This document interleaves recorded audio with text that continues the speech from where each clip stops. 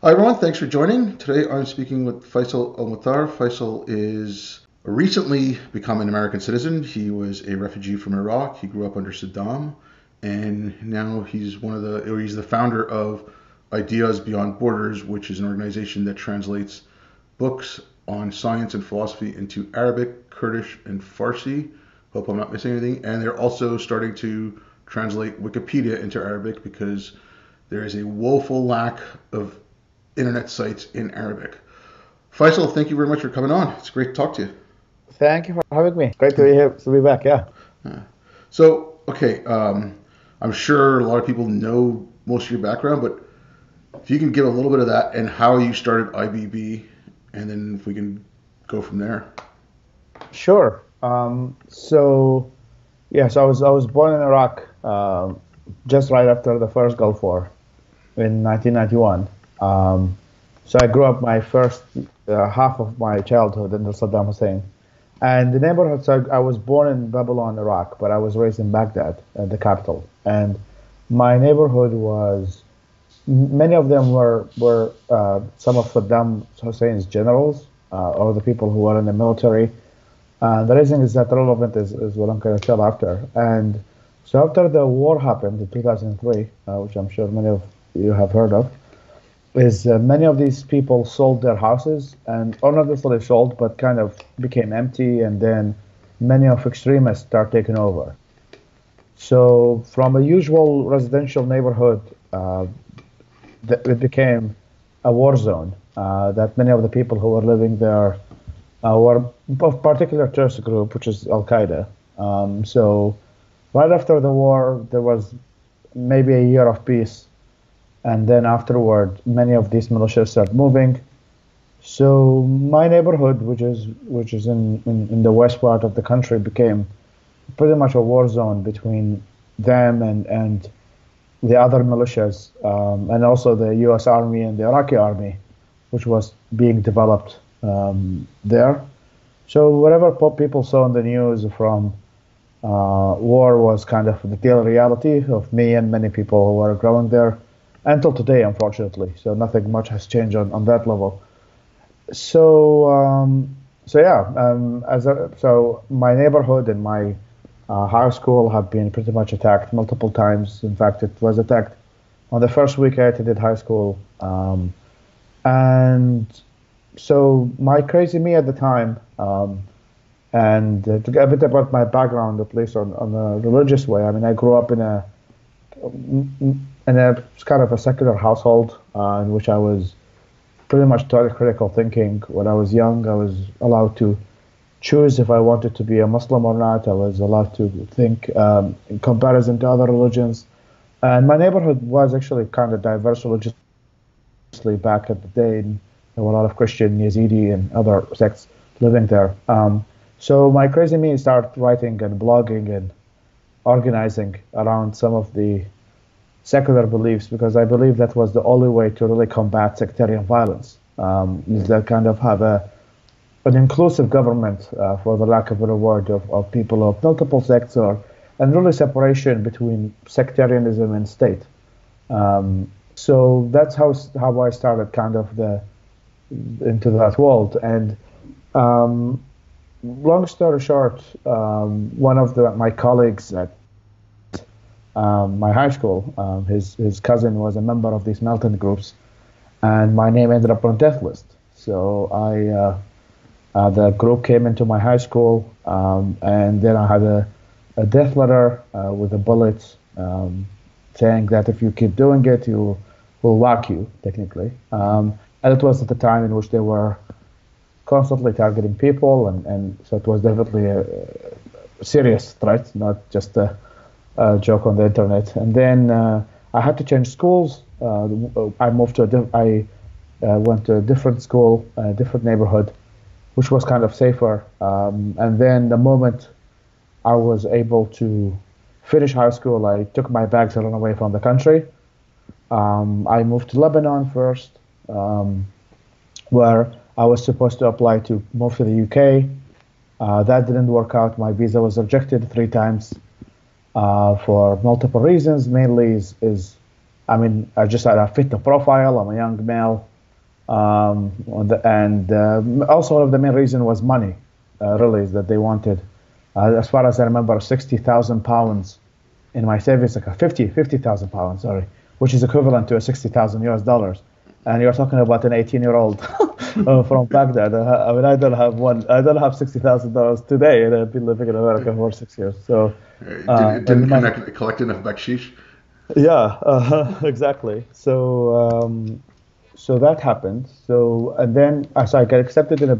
So at the time I was accepted in a British university, and then because of the rejections, I was not able to attend that. So then one of the people at the admissions was kind of sympathetic, and he was like, "Oh, we have a similar education program and systems in Malaysia, and I've looked at that there are people people of your passport can go there without rejection. So how about I move your admission to there, and I can forward them your details and everything." And he did, and I got accepted in Malaysia in a university called Sunway University, which teaches British education system. And then I applied for refugee status in Malaysia in 2010, and then I got accepted to come to the United States in 2013. So that's when I moved to the West. And then I started working. First, I moved to resulted in Houston, and then in Texas, and then I moved to DC, and then I started working in the more the non-profit world on a kind of higher level in terms of organizations. And I worked in this project started by Google, Google Ideas, which is kind of the social section of the technology company, which was they funded it first. They gave it a grant. And I worked there for 4 years, which was about helping activists in the Middle East. And then I started my organization, Ideas Beyond Borders, which is you mentioned. So that's kind of my story until I now live in New York and operate this organization. Yeah. Okay. First of all, I gotta say, like, Ideas Beyond Borders. I think I said this to you before. I think this is absolutely the best initiative I've seen. To actually do some real good. Because, I mean, I know there's people who do counter extremism and that kind of stuff. And people talk about fighting bad ideas with good ideas. But that's what you're doing. And you're trying to fight extremism by getting people to stop doing it. Like before they even become an extremist, you're trying to stop it there, right? Exactly. So that's the mission. So the mission is preventing extremism before it takes root. So actually dealing with the kind of the ecosystem and the environment that allows these stuff to flourish.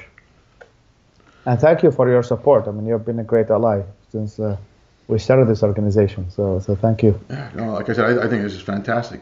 Now, because especially with what's going on now, like I know you're working with a couple of universities out in Iraq, and you're working with students and stuff, and you're translators and all that. Some of them are in the region, or I don't know if most of them are in the region. I mean, if you want to talk about like what they're doing, like some of their difficulties and stuff like that, especially now, like now there's active like war zones all over there again. So sure. So I can explain the translational program. So our major program is called the Beit al-Hikmah 2.0, which is named after the House of Wisdom, which is this, as a symbol of the Enlightenment, in kind of giving it a historical context. So the program is 2.0 is kind of make Arabia great again, but also make the Muslim world great again. That is the symbol of inquiry and especially science and open mind and all of that. So the program is divided into two factions, actually three factions. The number one faction are people who are specified in translating books. So this is where we have done the works of Steven Pinker from Enlightenment Now. These are kind of like major works. These are projects that take about sometimes 11 months, 13 months of translating, editing, proofreading, formatting, all of that. Because in terms of books, you have to get it right and once, and then you release it, and it's released in our library website as a PDF that people can download for free. With that, there is another component of video creation. So we create summary videos of these books. The people who probably don't have that time to read, or because of internet connectivity or lack of access, an easy video of 4 minutes can explain most of the books, or at least the summary of it and the main topics. So there's this element of the translation. The second element are the Wikipedia translators and also the articles translators. These are people who are more between part-time and full-time. There are about 100 people. There are 100. Sometimes some people unfortunately have to quit because of security reasons and all of that, and they could not continue associating with an organization overseas because of many accusations of betrayal and all of that. So 100 are the ones who work with us right now. Not most of them, actually all of them live in the region. So all of the 100, they live across the Middle East and also North Africa. There are some, so Iraq, Syria, Lebanon, Egypt. That's where kind of was of the concentration of freelance kind of full-time, part-time translators work for. And then, so we started with that first, and then we got an interesting offer from an advisory board member of ours. His name is Omar Muhammad. He used to be a historian in Mosul. At the time, it was the kind of the second capital of ISIS, and he was the one who he had a very famous blog called Mosul Eye that used to capture what the life under ISIS was like, and he used to report it to New York Times and BBC, and so he used to like live around Mosul and take pictures and send it to journalists to cover what life under there. So he became also a target of extremists, but he also been in touch with the university. So that is where the third faction comes in. So he was able to connect us with the Department of Translation at the University of Mosul. Long story short, after communication, after back and forth, they said, okay, we're going to do it. So we started our first one at Mosul. So and that was like literally a few months after ISIS was defeated. So we started there in like June 2019. And after that, the word spread out in which more universities wanted to join. And now we expanded to 6 other universities. And the program there is mainly student focused. That is getting these translators who work in the Department of Translation, students in the Department of Translation, to empower their skills and to get them to be able to be translators for, and also be introduced to other forms of translation. So there are some people who are, let's say, specified in translating humanities, but then when they work with other people who translate science, they actually be able to learn about kind of their skills. So in each university, we have 10 students per semester. So that is going to add up about roughly 70 students every semester, and we're hopefully by the end of March, hopefully we're going to end up in 10 universities. So that's 100 students per semester. And the goal is to have actually an annual conference in Iraq end of this year to actually bring all the students together. And there's possibility that Steve Pinker might be able to do a webinar or kind of an online talk. Maybe as we release it, we'll get more people. Definitely will be notified. And so that is kind of the 3 factions. We have the books, we have the freelance translators for Wikipedia, and then we have the university program. The programs that got impacted the most, you mentioned by war. So one of the biggest issues, I mean, security is like number one. We actually have to deal with 2 securities. We have physical security and digital security, which you offered multiple times to help us with, which is something definitely constant. So the physical security is a constant issue for us for multiple reasons.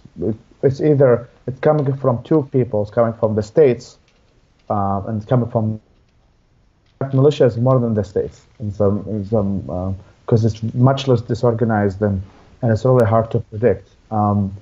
And we also have issues like, as a U.S. organization, we're not able to transfer money to many of these war zones. So in a way, we have to figure out ways that are legal to be able for us to be able to even operate or work in people who live in these areas. So how does it like that in practice is once in a while I got a phone call that one of our translators had his house blown up, and he's not able to do a translation, and or like a translator get threatened by a neighbor or sometimes a friend, and also the general security of the whole nation because of conflict. So that's one, and the digital one is sometimes some of the websites and get blocked in many of these states.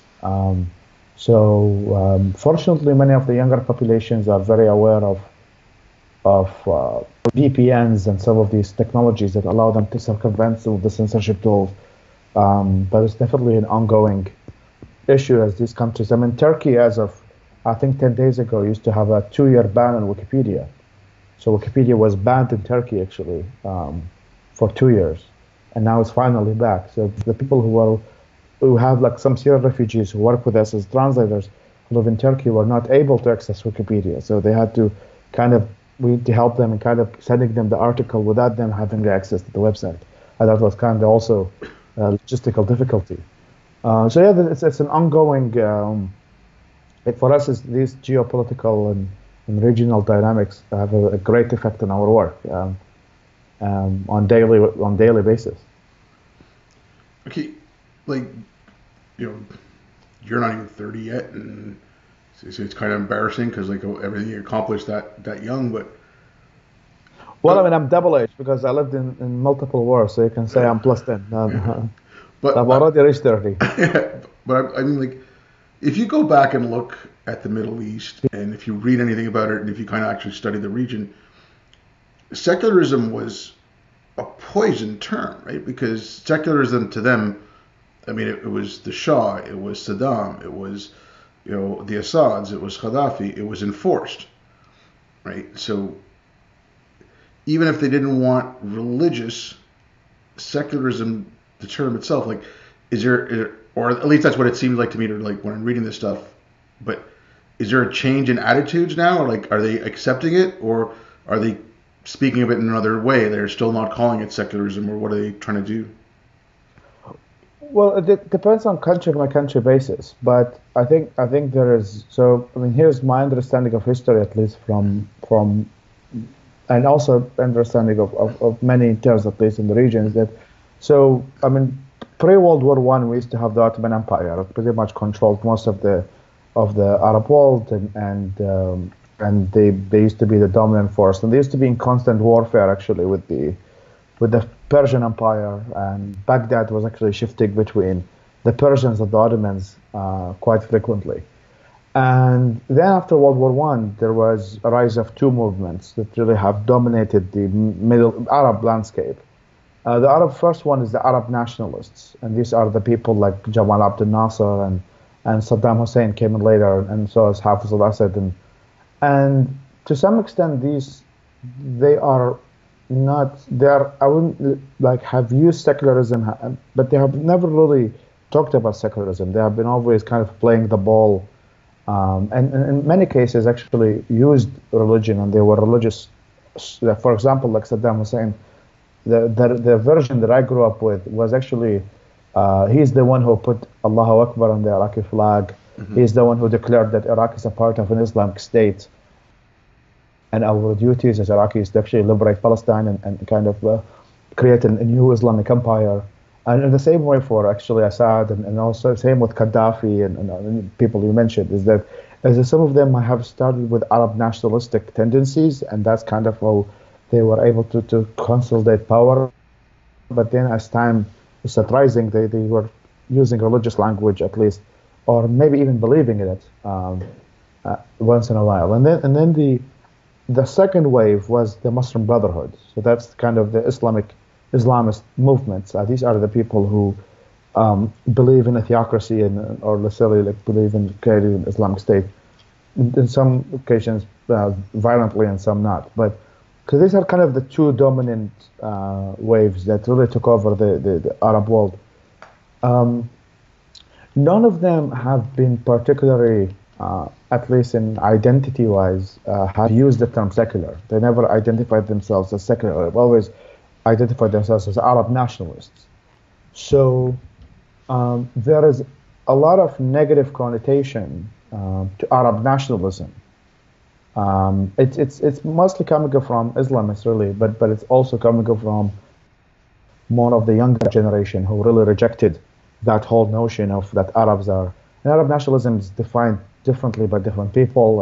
Some can view it as superiority over other races, and some say because Muhammad came from us, we are kind of the people of the message. But I think it's some of that took secular, not necessarily secular, but kind of more Marxist tools of like of even some of the languages that were used were really heavily influenced by socialist tendencies coming from the Soviet Union and coming from other kind of socialist thought. So most of the parties, for example, Ba'ath Party is called the Hizb al-Ba'ath al-Arabi al-Ishtiraki, which is the party of the Arab Socialist party. So all of the Gaddafi is the Islamic Socialist Arab Liberation Party. So all of them were Arab socialist, and in some cases Islamic in their name. So they were so in terms of kind of so that's kind of the that is what I would say. Well, there is most of the negative connotation, especially among young people. As for the terminology, I mean, in terms of there's been a lot of people who use the term al-Madaniya, which means civil state, which is it just means the civil liberties. Those are the people who advocate for civil liberties for people. They're not necessarily interested in this in the political governance of how the government should be, but they're interested in kind of spreading civil liberties. And that's where like kind of the Mujtama al-Madani, which is kind of civil society world. So it's actually, in fact, there is a verifiable claim. So Wikipedia has a tool in which you can see what are the most viewed articles in whatever language. And if you put it in our list, which is the articles we have translated, secularism is actually the most read article we have translated, one of the top 10.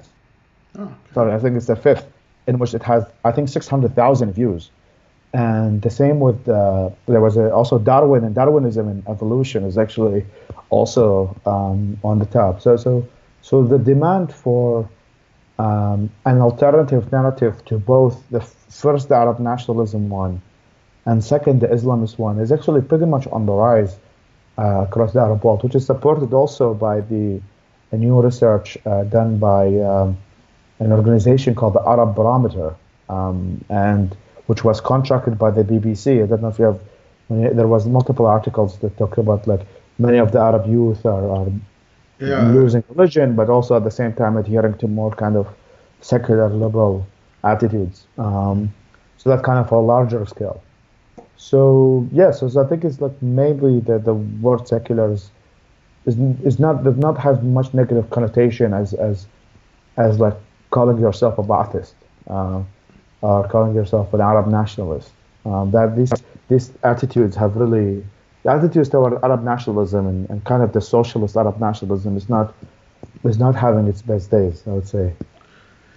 Yeah, something that you'd mentioned there, because a lot of people, again, and I probably fall in this, they'll start talking and they don't really do 100%. But, like what's going on in Syria right now, everyone's like, oh, Putin this, Russia's there, the Russian influence. Syria and Libya were allies with the Soviet Union. After, the Iranian Revolution was communists and the Ayatollahs, and then finally the Ayatollahs consolidated power and kicked the communists out, and made it all religious. But, so the Soviet Union was kind of like, could deal with Iran a little bit because they didn't care about world sanctions. So, like people don't realize that, like that whole region, they'll talk about American imperialism and whatever, you can talk going to all that if you want, but there was also the Russian and the Soviet back then, and now it is also Russian. Like South Yemen was communist. Like I have never understood that communist Islam um, like alliance. It just never made sense to me. Yes, so I mean, just like many other regions in the world, the Middle East was really affected by the Cold War. I mean, there was a Cold War happening in the Middle East, and there were states that were, and I mean, many occasions were on the side of the Soviet Union. I mean, except the Gulf states that were supported and installed by the British, really. But so yes, I mean, many of the unfortunately many of the commentators of the Middle East really just look at the Middle East just recently. I mean, many people who probably start commenting about Iraq really didn't know much about Iraq until 2003, or so they think that the history starts like in 2003, not really that this is one of the places in which there were hundreds of conflicts that happened over hundreds of years, and it's not just. And we're saying it like even until today, in which like many people would like the kind of the simplistic solutions to many of the issues there, and or even simplistic explanation. And I think it's a pretty ignorant of many of the people to kind of link it to one issue or another. Okay, like what's going on right now in Iraq, though, right? Because I mean, especially because Trump almost started World War III, apparently. But, and then some of this information came. You had Iranian forces in the north. There's like also like I think the Kurdish area. I mean, there was Americans in the south. So like there was Iran was playing games with the Shia, like trying to help Shias in Iraq. Like, and everyone's just no one knows what's going on in there, and it's still like, okay, well, the Iranian parliament just voted, or Iraqi parliament just voted to ask the U.S. to leave. It's like, okay, but let's take a look at that. Like, was that pushed by Iran, or was that how did that happen? Like, I mean, I can unpack this, kind of try to do it in the quickest way possible. So actually, that goes back to my kind of time there, because it was very relevant. So back in 2007, there was a movement called Awakening Forces. These are people that were of Sunni background that were work with the United States government, and at the time it was David Petraeus, and also at the same time Iraqi army to defeat Al Qaeda, and they have done a tremendous success in actually doing that. The Iraqi elections happened, and then there was a guy called Al Maliki, who was a Shia sectarian guy affiliated with Iran, called the Da'wah Party. Where is he from? So one of the things that he was pushing for is really discrimination against Sunnis and cutting the salaries and all of that of the Sunni militants, so anti-Al Qaeda Sunni militants. So as a result, he created a lot of so that have antagonized most of the Sunni areas, mainly in the west and northern Iraq, below Kurdistan, northern Iraq as in Arab northern Iraq. And then as a result of that, I mean, obviously there are multiple reasons, but one of the main reasons why that allowed a vacuum for ISIS to exist. And the pullout was actually also an element of that. So then as a result of that, after him antagonizing the Sunnis and really killing many of them, Iran come in and try to save the Shias from the Sunnis. So in a way that they are the ones who were advocating for killing all of those who were fighting Al Qaeda, and then they were like, "Oh, let me help you fighting ISIS." So then that's how the Iranian army was actually, or the Quds Force really, was getting involved more and more in Iraqi affairs and kind of the quote unquote the fight against ISIS, which was actually most of it is in my opinion was motivated by sectarian drive. So then after that happened, so everybody was obviously focused on ISIS. It was the biggest issue. Then that war ended. That war against ISIS ended, and ISIS was defeated. Then many of the Iraqis were like, okay, so now ISIS is gone. So what to do next? I still don't have a job. There's no electricity. There's no job.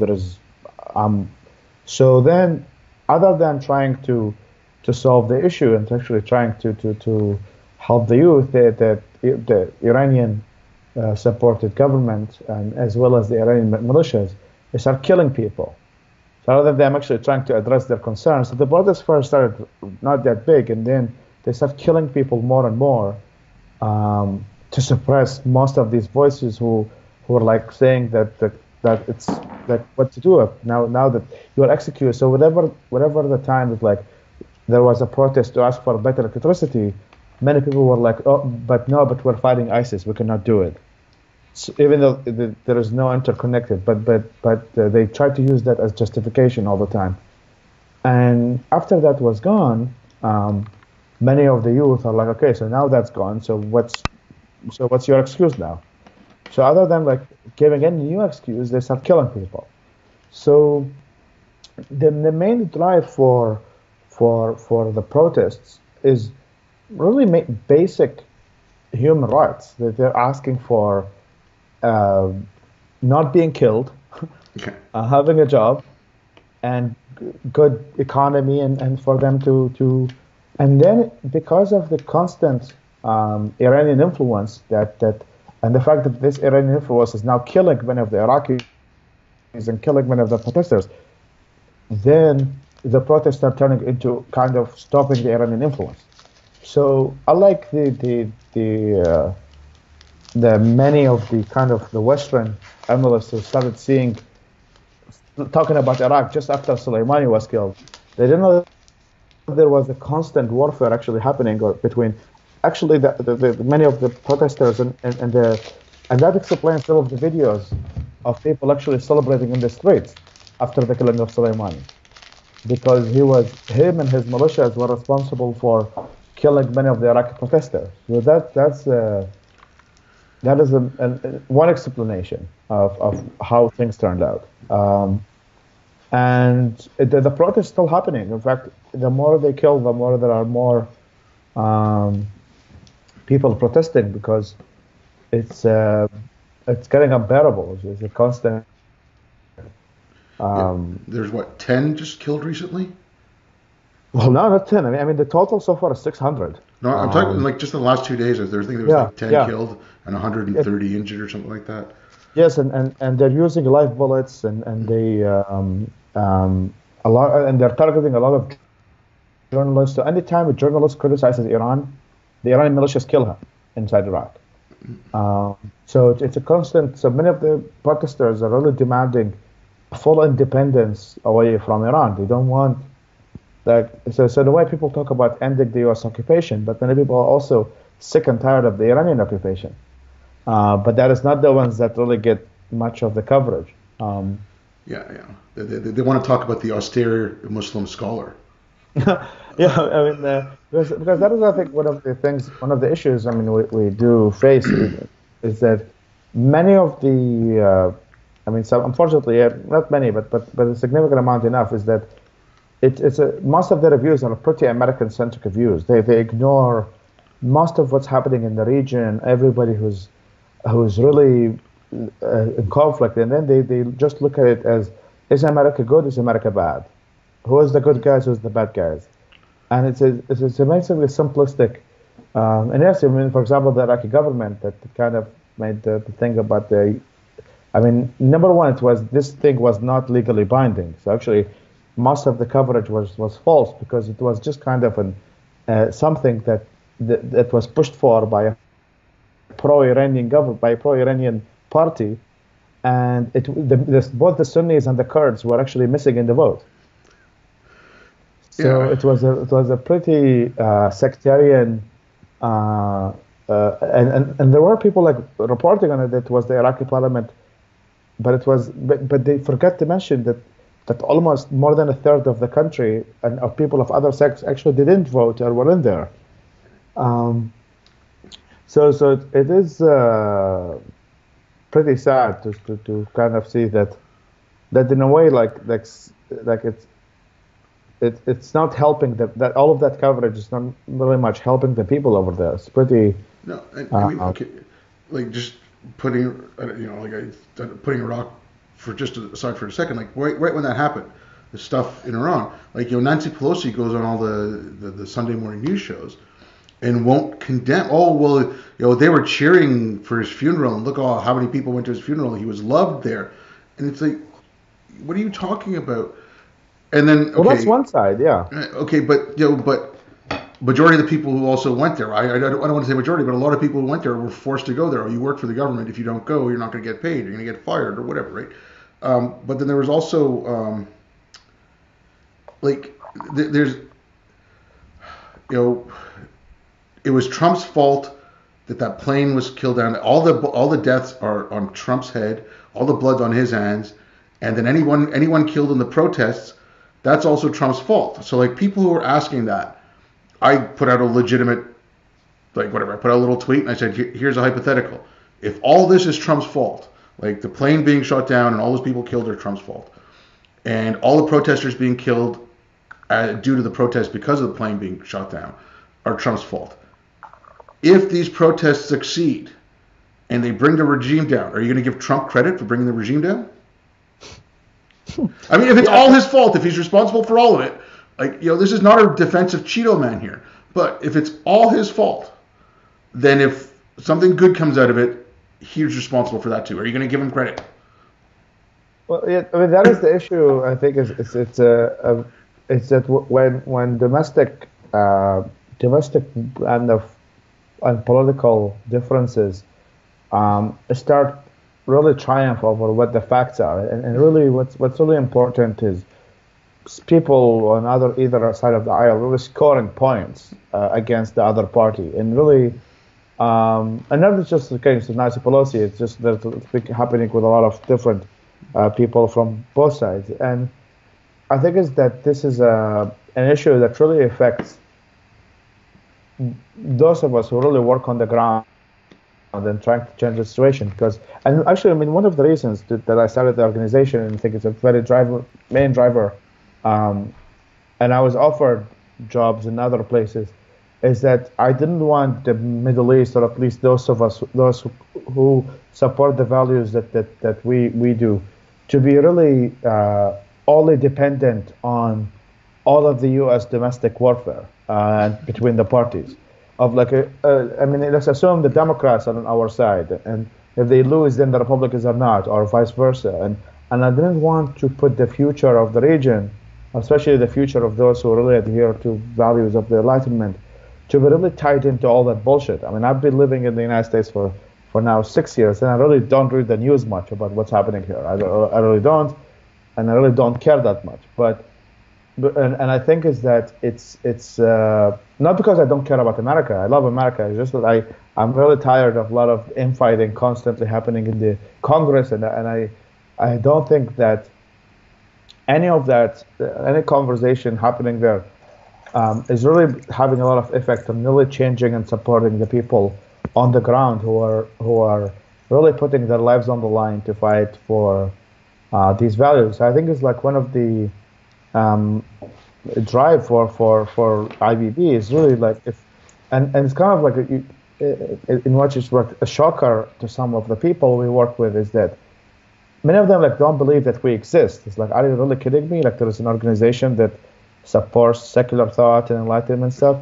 And at the beginning, it's like there were people like spreading rumors and stuff. Well, these guys are the U.S. government and stuff like that. And I was like, oh, I wish it's the U.S. government. But trust me, they would have saved me a lot of time and the job.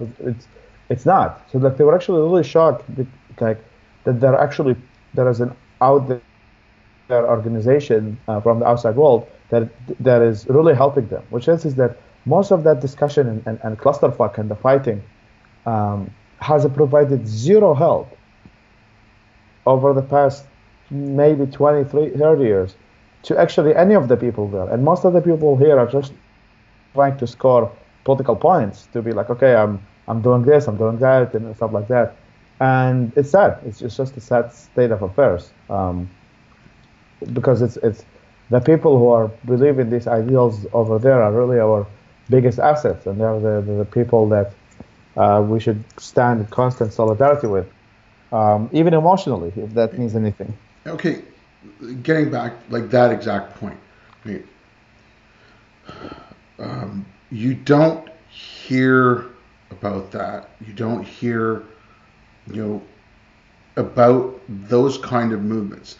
Like, even like, whatever. I don't want to get into the whole fake news BS because there's a lot of that garbage. But okay, there's we talked about it a little earlier. That uh, I don't know if they were volunteers who worked for IBB or if they're just people in general who were going out and handing out free copies of Pinker's book because they wanted to spread the message of enlightenment now, right? So they were just printing it up and going out and handing it out. Now, you don't hear about things like that. And there was another thing that happened end of last year in Morocco, and I keep bringing this up. It was a charity. There were two women from Belgium who were working for this charity. They decided to wear shorts one day because it was Morocco and it was hot. Some professor at a university said they should be killed. So they got the girls out. Safety, that's important. All the press could focus on was this asshat. All the press could focus on was this guy wanted to call her for their death. Look at this, and it was left and right. Like it was like oh, the right's pushing this narrative, whatever. They maybe put one or two words in each article about and there was a bunch of protests around Morocco where the citizens weren't having any of it, and they were wearing shorts to the beach and this and that. It's like that was the bigger story. The citizens don't want it anymore. Like focus on the people in the Middle East, the young people in the Middle East who are fighting for the values that I see a lot of people here just saying we don't need these anymore. Or, like what's going on with the protesters in Hong Kong. They're holding up the Union Jack, they're holding up the American flag because that's what they want. Yes, so I mean, I don't think it's an issue of fake news. I think it's an issue. Okay, sorry, I shouldn't have said fake news. I don't think it's fake news. It's selling a narrative. It's more than anything else. It's and that is it's going on. Well, actually, to give you another story. I mean, for example, I'm in constant in touch with many of the translators. And one of them that deeply moved me was a guy. His name is Amin al-Jalili, very very amazing guy. And when ISIS was taken over, he downloaded all of Wikipedia.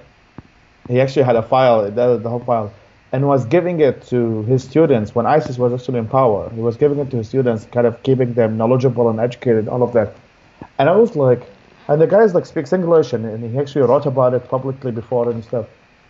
And I was like, of all the news about ISIS, there was 50 million articles about ISIS, and rightly so. They're a terrorist group that need to be covered and for people to know about them. But there was no mention of people who are like, really, like this guy was actually giving John Stuart Mill to people under ISIS. like this was a punishable offense, like by death. Yeah. And there's like countless people like him, and people talk about counter narrative. There's no better narrative to show that many people there are really fighting the good fight. And eventually, like a friend of mine at The Guardian was able to actually get it. I was like, are you kidding me? Your article has not been published, and there's like 50 million articles about ISIS, and this guy cannot get a quote. And finally, he did. So, there is a new project, I think, started by New America Foundation, that is focused on really creating and spreading these positive, not necessarily positive messages, but really, they're facts. And I think is that in order for you to understand any situation, you have to look at the facts on the ground. That includes the negative stuff that happened and the positive stuff that happened, and try to push a certain narrative that is for whatever political agenda is very dangerous. It's not just on international affairs, but really on domestic side. It's like there is. Enlightenment now is actually great. The whole thesis of Enlightenment now is that the world is getting better, and here are the facts that actually prove that. But he mentioned is that how many times that these facts about how much medical research and how much scientific development we've had over the past years that allowed lower cancer rates, that allowed lifespan to expand, that allowed all of that. Compare that to the news of like, somebody was shot. You go to the news, whatever, it's local news, and all you hear is like somebody was shot, the other person get kidnapped, the other person. I was like, you look at that, it's like the world is falling apart. It's like shit. Like Like the moment you just see, I mean, you just like read the news on a day, and really all you hear is the world is falling apart, pretty much. And this narrative is actually, in a way, it fuels the extremists because if the world is falling apart, then they need to be saviors from that happening. And there's where the extremists come in. It's like, also you have this immigrants killing or raping women, and obviously they single out five, six cases. Oh, here my party X, I'm a far right party, we're gonna kick them out, or etc. Or look at the white supremacists doing this stuff, me far left party who are gonna save you from that in the world. So and for Muslim Islamic extremists, they also use the world is falling apart, and so in the ways that indirectly this kind of constant negative news is, I think, is really impacting like psychologically how we see the world, but also really having a lot of political, because when the world is falling apart, somebody's going to save it, and generally that people that somebody's going to save it is going to be the supremacist of some sort or extremist of some sort, Yeah. because he believes that we're, well, that's it, like the world is really being destroyed. And brings it back is that like how many, so on the Enlightenment Now subject, you said the printing. Number one, it was people there reaching out to me. So I didn't actually know it was happening. It was people saying, "Hi, I saw this. Like, is this Beit al Hikmah your project?" I'm like, "Yes, it is," and stuff like that. And they were like, "Are we allowed to print the book?" And this is like somebody I didn't know on Facebook. Like, he was actually on the message request. So I wasn't like someone that I personally knew. And I was like, oh, so there is like a demand over there. There was like people who's like, yes, like I saw many people like were talking about secularism and stuff like that. And I see everyone else is giving people other things, like, but I don't see the secular thing being represented. So it's like, do you mind if I print it? And I was like, not only I don't mind. Let me give you some money so I can print more. So actually, so in that way, the people were printing it, and it was volunteers. It was people who were on the protest. And then we printed the first wave. It was 500 copies, and then they were done, and then we had to print another 1,001. And even though the book is big, we did is that we printed the first 7 chapters, and then we put a QR code for people, or they can go to our website to actually finish reading the book. But so what it means is that, I mean, that all about story that didn't get much of media coverage. I mean, thank God for social media. Is that the fact that Pinker is known, and I am known to some extent, but is that I was able to tweet about this, that kind of story went viral on Twitter. But otherwise, like, no one would actually know that this existed at all. And and that's a story. Like that's in a way, that's like, No, you don't think. it's Oh, huge. Okay, like, but I think there's two blind spots in the media. Sorry, I didn't mean, like a story like what you're talking about, what your organization is doing, or like, young people yearning to get information about civil liberties and basic human rights. Like, that should be focused on. But then when they cover Muslims here, or like, again, I think these are two cases. One is really horrific, and the other one is just like, was bad and was a missed opportunity. The horrific one is, like, now police departments and social workers in the UK are coming under fire for, like, letting 15 to 20,000 girls get raped over the last 10 to 15 years, right, or maybe even 20 years. Because they didn't want to be racist and go after South Asian men, and so they let it happen. So, and like, no one covered it. People went to the media, like, it didn't come out. That's a huge media failure because they wanted to push a narrative. And the other one was that girl in Brooklyn a couple of years back. She said her hijab was taken off, and she filed a police report. It turned out to be a hoax. Now, when she went to court, she showed up in court with a shaved head. No one took the opportunity, and I don't want to use her as a prop or whatever, but you could have the discussion then of, hey, why did she falsify it? What was she so worried about? And look at the punishment, because her father found out she lost her hijab. Like, I mean, this is like nowhere near the level of those girls being raped, but you had the opportunity to talk about what the hijab actually is instead of having it as the symbol of the Women's March, you know. And in England, because they didn't want to talk about, they didn't want to seem racist, no one covered, like 15 to 20,000 girls being raped by Pakistani men just because, they're poor, white working class girls. Who cares? Well, yeah, that's what I think is it's. I mean, I mean, other than the IBB, there was a project I started a long time ago called the Global Secular Humanist Movement that now is called Global Conversations. And one of the reasons why this started is that knowing that there was no or almost zero coverage of many of the things that not I was doing, but also other people are doing, I was like, now that this social media thing is a great opportunity for me to reach the people. And it is used very well. Like now, I mean, it's kind of interesting because like in the Middle East, in many other countries, the media is controlled by the state. So in a way, like you cannot even write, like in many cases, you cannot even write for the media. It's not as so as in a way that social media has been really used effectively in really getting this news out there. And it seems like in the West, like even though there is the free media, but at the same time, um, is there are all these? I mean, many of the media is politicized, and each one is um, is really trying to push whatever narrative that this media belongs to. So that's it really brings up the need that if you have an idea, I mean, you're definitely doing it.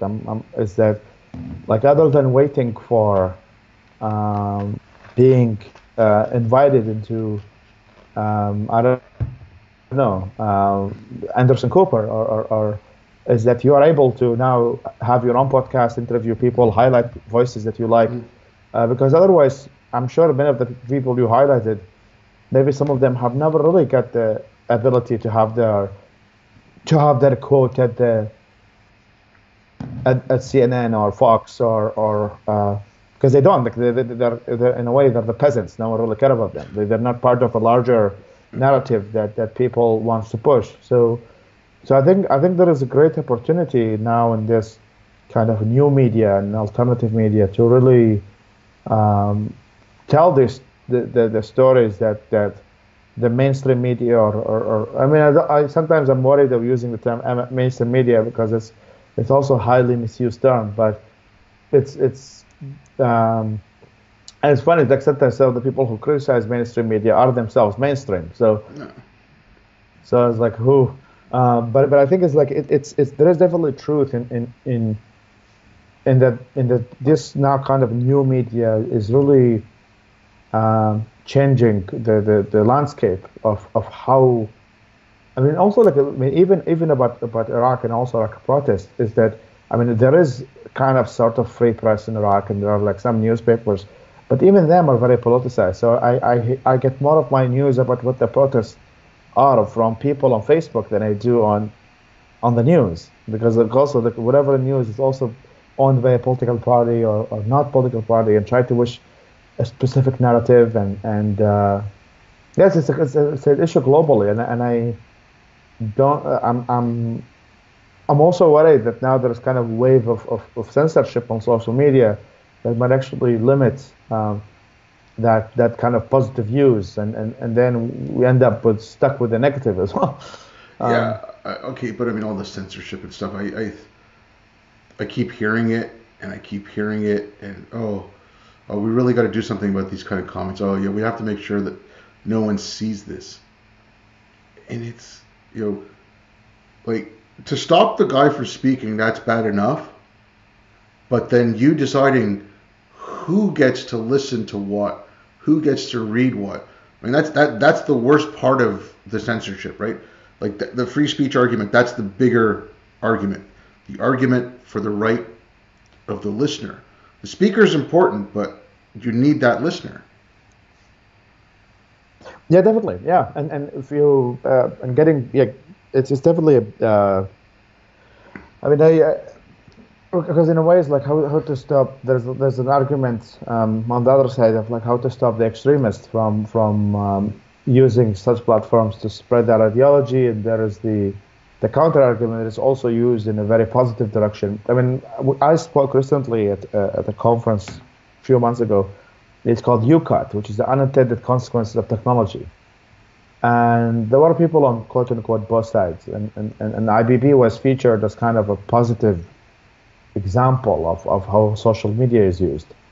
And my goal is actually to take this, and I think you're an example of positive consequences of technology. Like you're using it to actually create social good and highlighting people.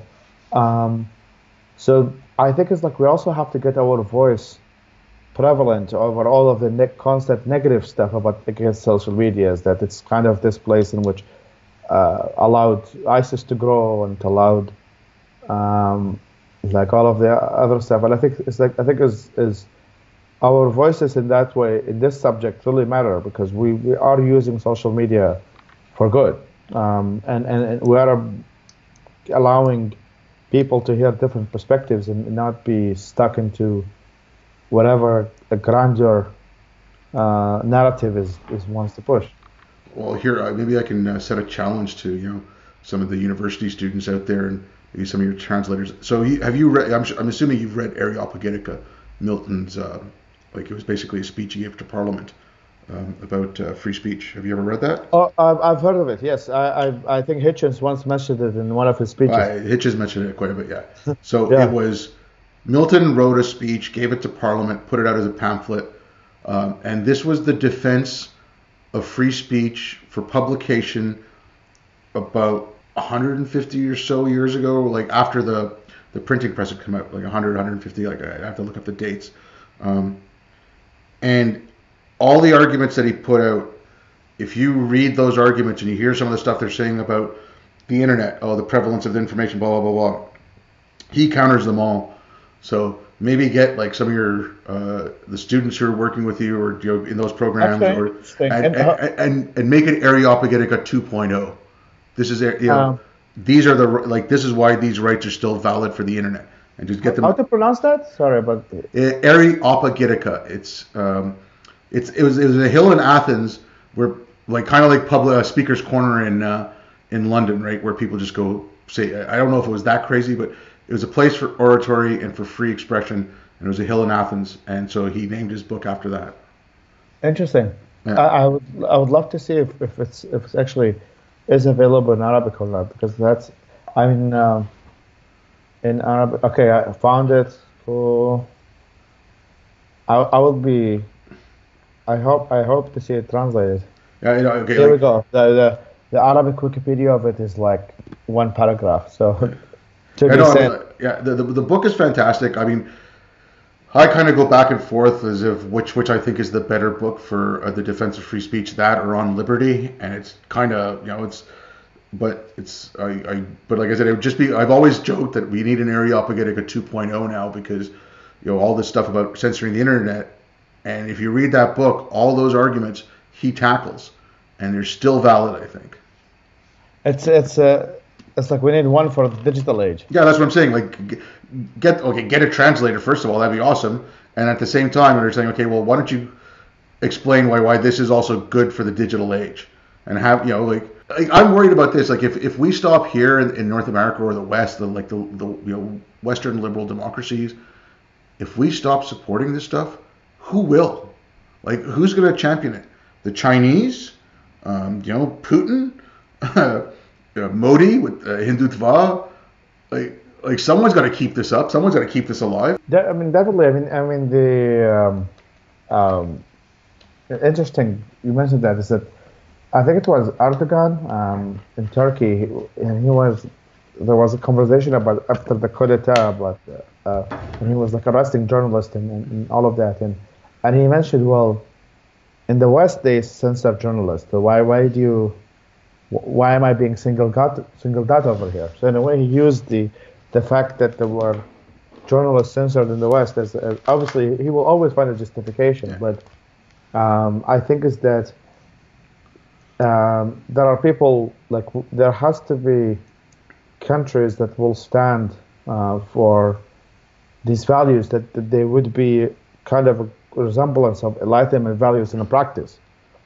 Otherwise, for us is it's kind of really interesting because it's like for the people I work with and I work for in the region, it's like for them, like they would die to have free speech, they would die to have free internet.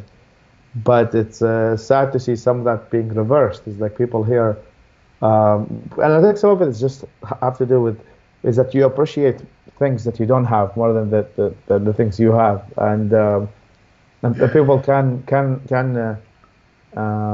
spit on whatever liberty they have because they don't know the alternative, and at least many of them have not lived an alternative, and.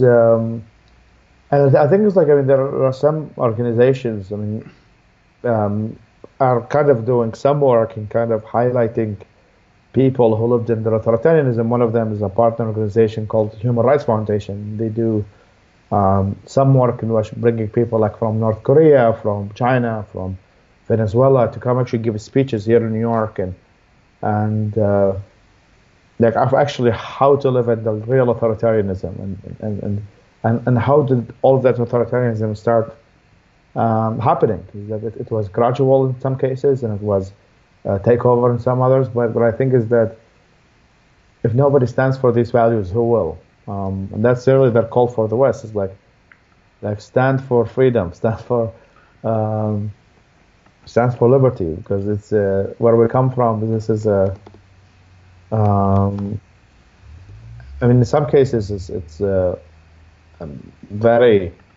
I mean, when the internet, when the Iranian protests you mentioned happening, I mean, the government shut down the internet for days. Mm-hmm.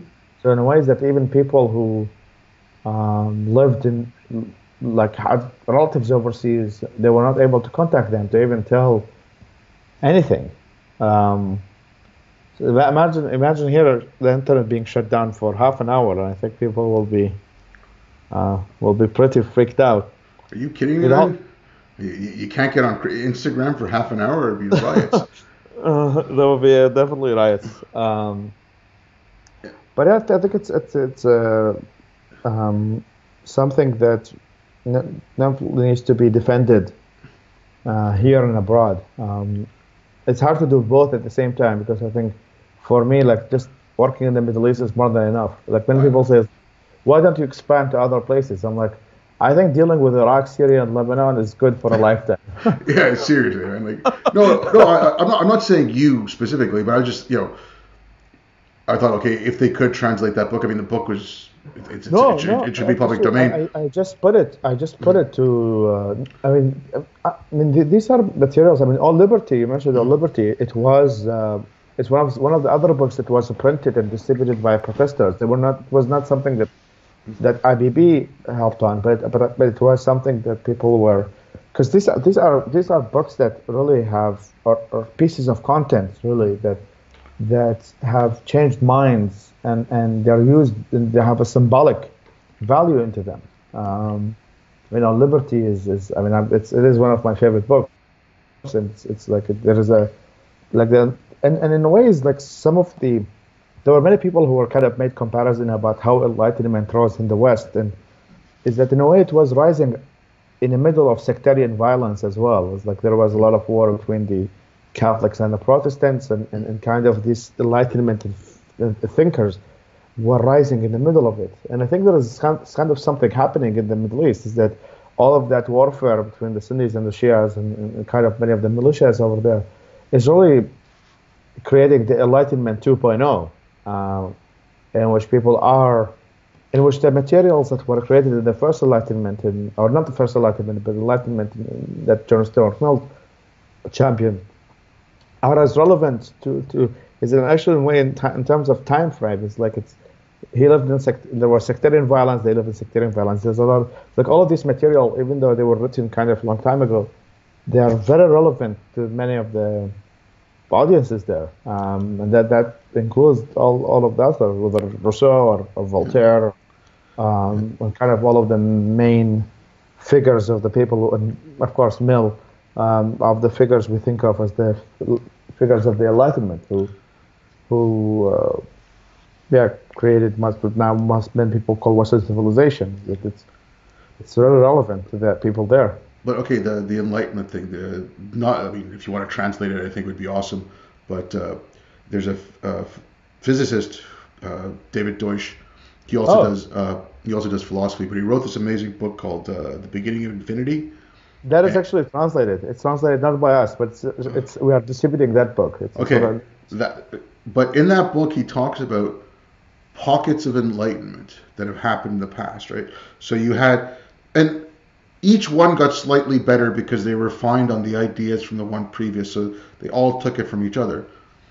And I'm hoping that 500 years from now or 1,000 years from now, there's not a future David Deutsch that writes about us as another pocket of enlightenment. That I repurpose a Dawkins quote and I say, it's good to have an open society, but not so open that you let your first principles fall out of it. Mm-hmm. And it seems like that's what we're doing. We're tolerating ourselves to death. We're tolerating ourselves to an authoritarian system. I mean, I do. I mean, I think it's that it's definitely the internet in a way has an accelerating factor. I mean, many people say the Middle East might take 300 years for it to reach enlightenment, but it actually could possibly take less because of technology. But I think it's like, I mean, that is kind of the Karl Popper argument also is kind of the tolerance of intolerance, and in a way, freedom can be also self-defeating, and freedom of speech allows people who say freedom of speech sucks to speak, while people who if people who believe in freedom of speech sucks control, they don't allow people who say freedom of speech is good to speak. So that's kind of like an interesting, not necessarily a weakness, but it's just an essential piece of freedom that, like, I mean, Nazis, communists, jihadists flourish sometimes in open societies, but people who advocate for open societies will be killed under these regimes if they actually have control, and it's really it's a contradiction that's in the ways, like, I mean, for us this is a conversation, but also, like, I mean, I just came back from Europe. I spent about a month. I was invited by now it's the former Ministry of Education of Denmark, and I spent about 2 weeks in Denmark and about a week in Oslo. And before I went to, that's after actually I saw you in Montreal. That was the week after that I flew to Europe, and these are the questions they're actually struggling with as we speak. And they, in some cases, they make decisions that could be interpreted as extreme or not, because I mean these ideas we're talking about, tolerance and intolerance, and is really, now when you are moving them to a law, and it becomes really a policy. It becomes really difficult because on one hand, some people, like on the subject of immigration, some people say we have to be tolerant, allow people who lived in war. Some people say we have to be tolerant, but those who believe in extremist ideals cannot come. And those who say we should not allow immigrants in the first place because we cannot accept, we're a small country. And so, like, in a way, like, all of these subjects are having, like, and contradictions in a way are constant reality in many countries in Europe, and constant realities in many countries in the world, not just in Europe, but it's we have to strike the balance, and we're not to, but I think one of my friends is like, before you try anything, try freedom first. And see if you don't like it, maybe switch somewhere else. But start freedom first, and then pick the other. If then you can, because if you start with the others, they will let you have the other option. So you're kind of stuck with them. But at least try freedom, and then if it didn't work out, go to the other option. Yeah. Because once you give it up, you're gonna have to fight to get it back. I mean, exactly. But I'm talking about, like, in a way, is like what keeps me going in a way is that I'm I'm very happy to see like many people of not to say our background, but people like from Middle East and Southeast Asia and stuff, more today than before. Like now as we speak in 2020, who believe in these ideas and are fighting for them. And I think that is really great. I think it's because when I first started kind of in this blogosphere and that was 2005, so it's been a long time ago. It's been 15 years, but it's like there were only like few pages that were like secular or scientific and stuff in Arabic. There were like very few, and now there are like tons. There are dozens. One of our allies have 3.5 million followers, and the page is about science in Arabic. So it's like what it says is that despite um, all of the negative news, there is actually a lot of hope, and I think these people are doing great work. So we have no choice but to defend for our freedom here and fight for them there. Well, I think on that note, I don't want to take up too much of your time because I could like sit here and talk with you for hours, but it's a positive note to end on. And again, I mean, I can't stress enough how great I think what you guys are doing, and like, hats off to all your translators and everyone's working there, because I mean they are actually putting themselves at risk. They are not in a safe space. Anyways, No, man. no, they aren't. And I mean, also, I mean, you made a video for them, and I also say is like, and that one is like, if one of your audience or listening, well, I mean, one of the main things like people say, like, how can I support these people and stuff like that? Yes, money is one, but many of these times of these people are not motivated by money, and they really need emotional, like seeing that people out there care about them is really important. Um, and for anyone listening, a recording of a 2 minute video or a 3 minute video that they can email to info at Ideas Beyond Borders will be great, because kind of this constant emotional support. I mean, many of these people um, actually live and under constant war. They have rockets flying over their houses. So in a way, like, I mean, they have every reason to be depressed, but they are fighting back, and sometimes what they need is really a hello, and there is somebody out there who knows about their story and cares about them. So if anybody is listening and feels just a quick 2 minute and 3 minute video that thanks these people, that things that is thankful that these people even exist, can send it my way or IPP's way, and I will happily send it to them. I mean, your video was actually seen by all of them, and they were like amazingly happy. Well, that's Just good, man. it just meant, yeah, it means something. Is that, oh, they're like, oh, like my people know about me, like, because many of them don't live in a, talk about safe space. I mean, they live in a closed space. They live in they are very sheltered from.